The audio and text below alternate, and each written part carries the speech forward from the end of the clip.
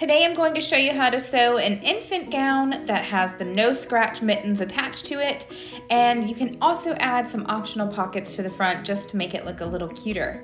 If you are a beginner sewer, that is okay. I will show you how to do every single step, and yes, you can do it too. The printable pattern pieces for this project are linked below in the description box, so go ahead and print them out and trace them onto your fabric and cut it out so you can sew along with me. This pattern is a part of the infant keepsake capsule pattern set that we have. It is the perfect gift for newborns. Here are my fabric pieces cut out. This is the front and back. This is the front neckline, the back neckline piece. This is the band that will go around the bottom of your gown. You're gonna need 2 sleeves, 2 cuff pieces, and 2 of my purple polka dots that will be the fold over mittens. And before I forget, this is for boys and girls. Here's the optional pocket that you can add. I have 6 pattern pieces for pockets that you can choose from. You can add it anywhere you want to adorn it just a little bit. You're cutting your fabric. Keep your pattern piece with the fabric piece so that you don't get it mixed up. Now we're gonna go to the front of the gown and get the neckband piece for the front of your gown. You're going to fold it in half with the wrong sides together. That means the pretty side of the fabric should be on the outside. Now you're just going to line up this folded band across the top of the gown neckline. Pin or clip it in place all the way across. Now one thing, this is a knit fabric sewing project. You can make it with a serger and a sewing machine, and I will do some of mine on a serger and some of mine on a sewing machine. If you only have a sewing machine, that is completely okay. You can use that to sew this. You're going to use your machine's zigzag stitch to sew most of this project. You want to do that so that way you can stretch the knit fabric as needed when baby's wearing it. So now let's take this over to our sewing machine or serger and sew this in place using a 1/4 inch seam allowance. If you're using your sewing machine, just use a regular straight stitch for this part.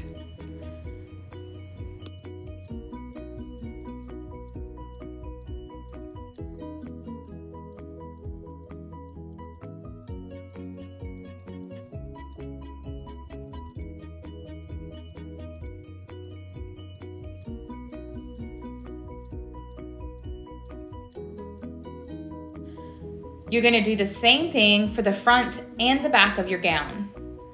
Here is mine all sewn. I used my serger just to finish off those edges. Again, you can use your regular sewing machine. And after you have that done, you're going to flip up the band that you just sewed with the back of your fabric facing you. You wanna do that so that way you can press down the seam that you just sewed. You don't want it flipped upwards so that it's you can see that on the collar of your gown. You want it to be pressed down. I like to place a couple of pins or clips all the way across just to hold that in place, and then we're just gonna go and top stitch all the way across the front to hold that seam down. That way it won't flip up and things like that when baby's wearing it or after you wash it. So just sew it slowly, very close to the band of the gown at the neckline.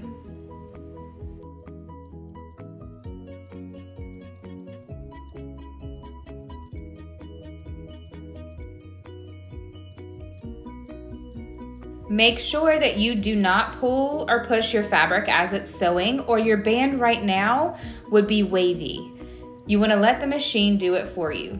Press it flat with the iron to make sure it's nice and it stays put, and do the same thing for the front and the back of your gown.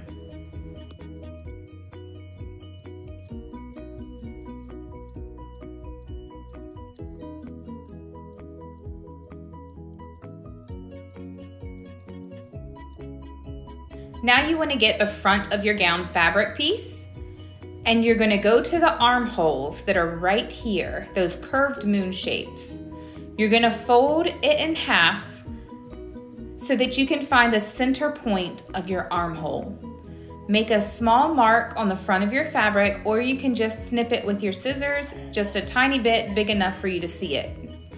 When you open it up, this is about how big it should be. Do the same for both of the armholes on the front of your gown.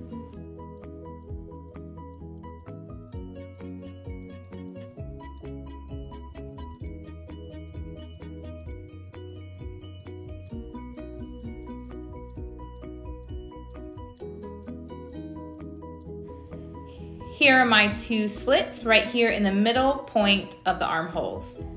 Now I'm going to lay my back gown right on top, overlapping my front gown.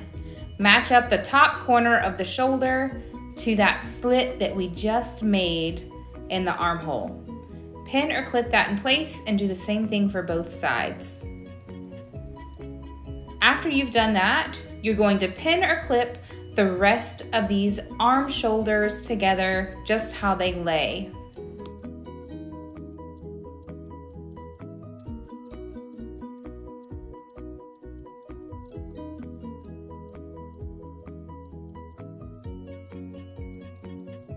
Now you're going to take this over to your sewing machine and sew very close to the edge just to attach these two shoulder pieces together. You're using a basting stitch, which just pretty much means you're just holding the two fabric pieces in place, and on the finished garment it will not show.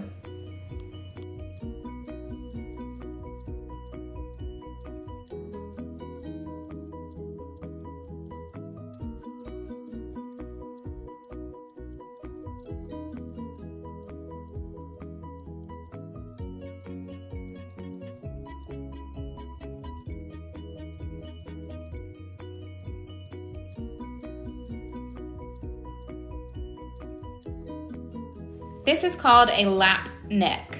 It is especially for babies where their heads can be bigger or smaller, and it allows the top of the gown to completely open so that it's not too forceful putting it on or taking it off.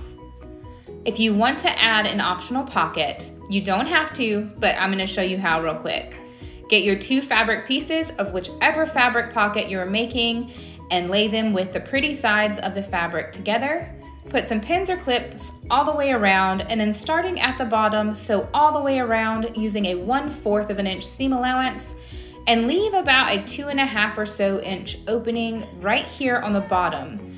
You want to leave that opening at any point on your pocket that has a flat side. So if the bottom of your pocket that you're making is rounded, leave the opening on the top. You want to leave an opening so that way when you go to turn this right side out, you'll be able to do that.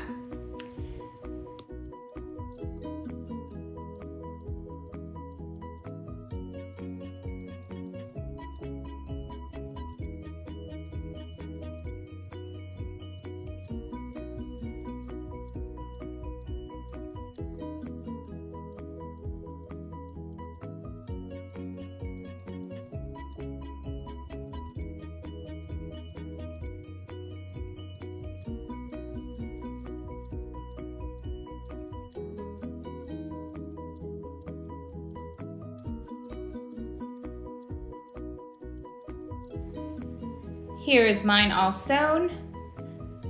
And now you want to go ahead and on all 6 of the corners of mine, I'm going to clip all of the corners right up to the stitches, but not cutting through the stitches. We want to reduce any bulk that we have at those corners, so that way when we turn this right side out, it won't be bulky and those corners will poke out nicely.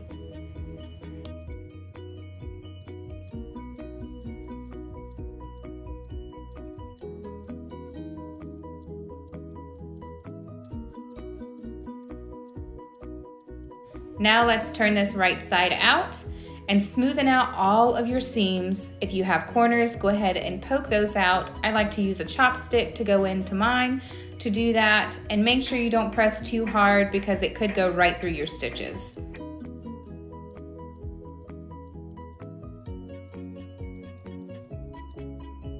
Now to close the hole opening on the bottom, just stick your fingers inside the hole and pull it apart, and those raw edges should flip inward so it's flush with the rest of the fabric on the outside.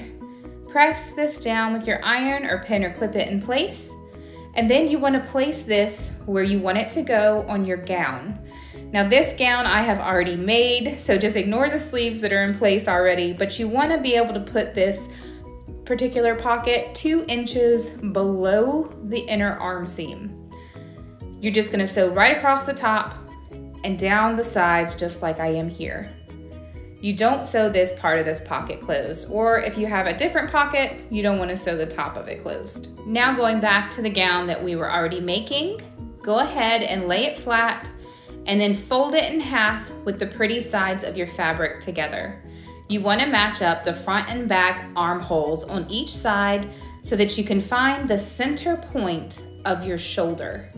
Just like we did before, make a small clip, or you can use a marker and just make a small dot near the edge as your place mark. Then you're going to get one of your sleeves, fold it in half to find the top, middle, center point.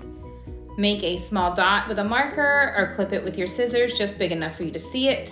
And then you are going to match up the sleeve and the armhole with the right sides, the pretty sides of your fabric together.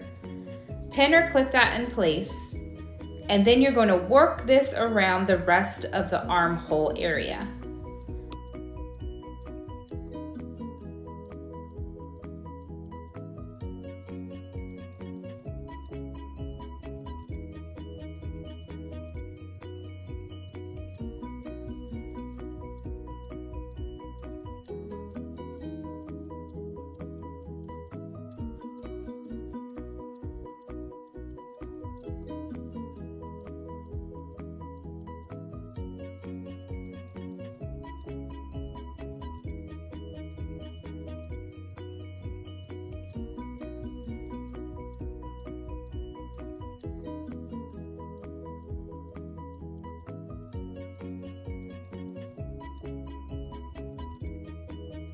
Now using a 1/4 inch seam allowance, go ahead and sew these 2 pieces of fabric together.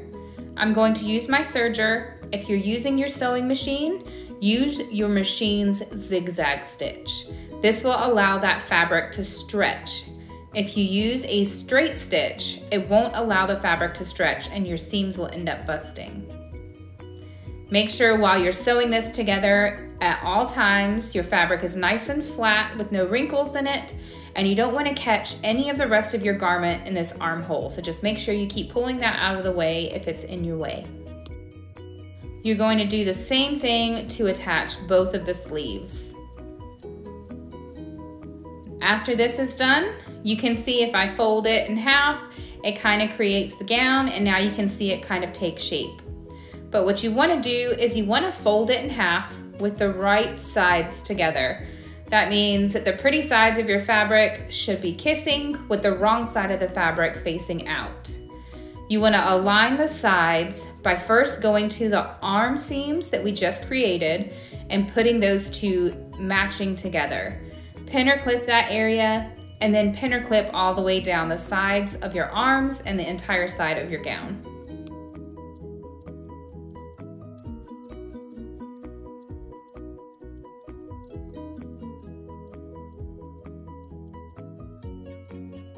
Now take it to your sewing machine and sew all the way around each side using a 1/4 inch seam allowance. Don't sew the bottom or each of the armholes closed. If you are using your sewing machine, don't forget you're using a zigzag stitch to finish this, not your straight stitch.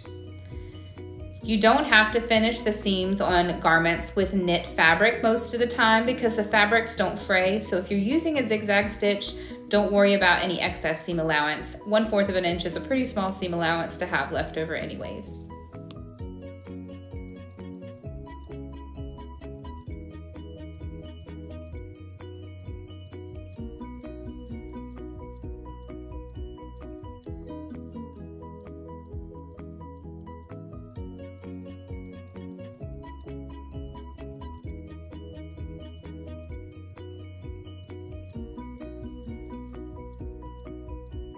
Now go ahead and turn your gown right side out. Smoothen out all of your seams, and you can use your finger to do this. I also go in with a chopstick and make sure that's done. And then we are ready to start attaching the bottom of our gown.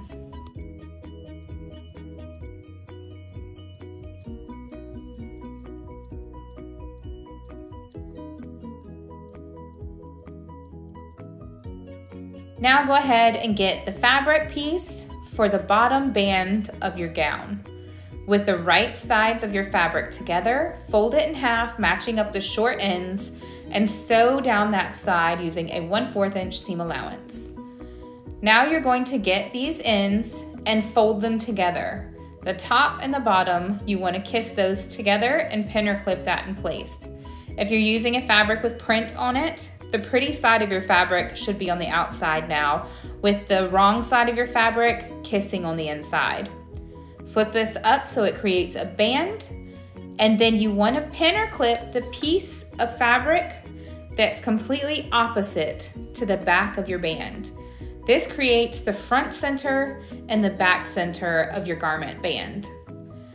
Now you're going to quarter this off. Here are the front and the back centers, and these are the two side centers. And to get these quartered off into 4 equal pieces, get the back of your band, and you're gonna kiss it with the front, and then pin or clip the 2 sides. So you're just quartering it off into 4 equal pieces.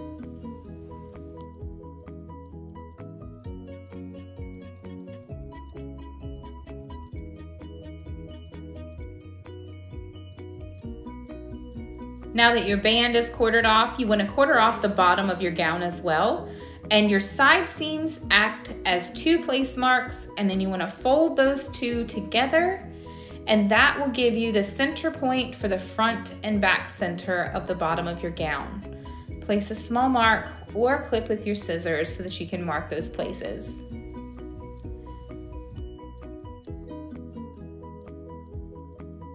So now you have this quartered off into 4 different pieces. Now go ahead and get your band, and you're going to match up those 4 pieces with the 4 pieces that you pinned or clipped on your band. You do this by placing the gown inside of your band.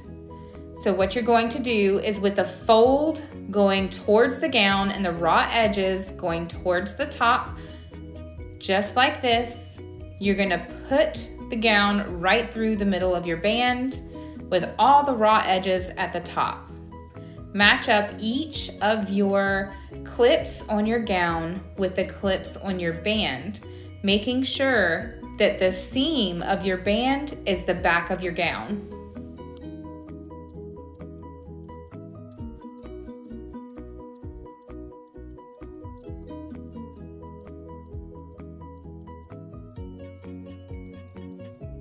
Now, using your serger or your machine zigzag stitch, go ahead and sew all the way around using 1/4 inch seam allowance.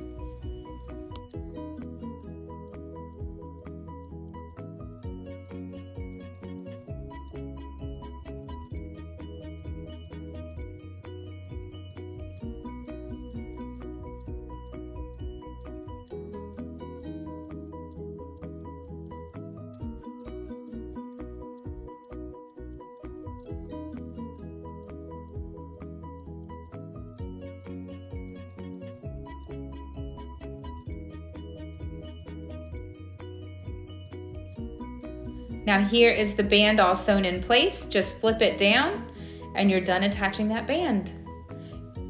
Now we're going to make the cuffs for the arms and the mittens. You need your cuff fabric, your fold over mitten fabric, and what you're going to do is place your fold over ribbon fabric in half with the wrong sides together. Then you're going to fold it down again, but leave about a 1/2 inch still at the bottom that is overlapping. You can see that the fold goes down and then you have a 1/2 inch of fabric left until you meet the bottom raw edge. Then you're going to place this matching up the bottom raw edge of the right side of your fabric. So the pretty side of your cuff fabric, my white fabric here, should be on the inside, and we're gonna fold it over the top just like I just did here. So the wrong side of your cuff fabric is facing outward right now. Pin or clip this at the bottom, and then you are going to sew along each of the sides using 1/4 inch or your machine zigzag stitch. Here's how I did mine. Now you can see if you flip over one side, it flips it into your cuff. Super easy, right? It looks like it would be more difficult than that, but it's not. You have the fold over piece here, which if you fold that over the top of the cuff, it creates the little no scratch mitten because newborns and babies like to scratch their little face. I'm a mom of 4 and I used to be a pediatric nurse, so I can't tell you how often I loved gifting these just to avoid stuff like that. Now to attach the arm cuff to your arm, you're gonna flip it so that the cuff of your mitten is on the inside of your fabric. So you want the cuff part of your mitten inside, and then with the fold going towards your gown, put the armhole right inside of your cuff. Match up the side seam of your cuff with the side seam of your arm and pin or clip that in place. Now you'll notice that the cuff of your arm here is a little bit smaller in width than the actual armhole of your arm sleeve. It is supposed to be that way. Once you have it lined up at the seams, just put your fingers in and stretch that apart so that you have it evenly all the way around, and then you are going to sew all the way around to attach the cuff to the arm sleeve. Especially for these tinier sizes, this is the most trying part of getting this whole gown made because the cuff can be so tiny.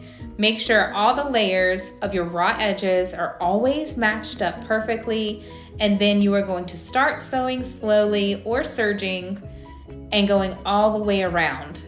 You're going to stretch your fabric with you as you sew around so that there is no puckers and anything like that on your finished garment. Just keep sewing and pulling your fabric until you are completely finished, and then you're going to do the same thing for your other sleeve.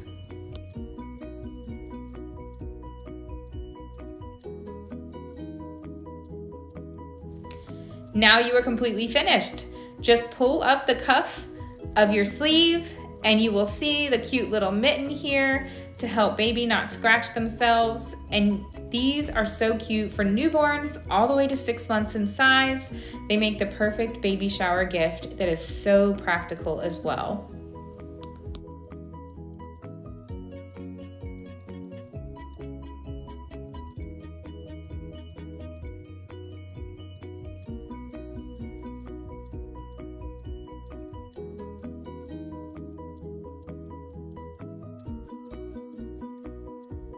I hope you enjoyed my sewing tutorial.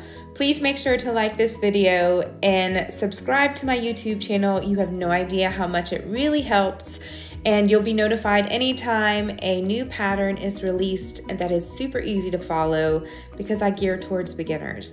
I have patterns for children, for babies, for household stuff, for adults, clothing, all kinds of stuff. So make sure you check us out at alohasewingcompany.com. And before you go, mahalo.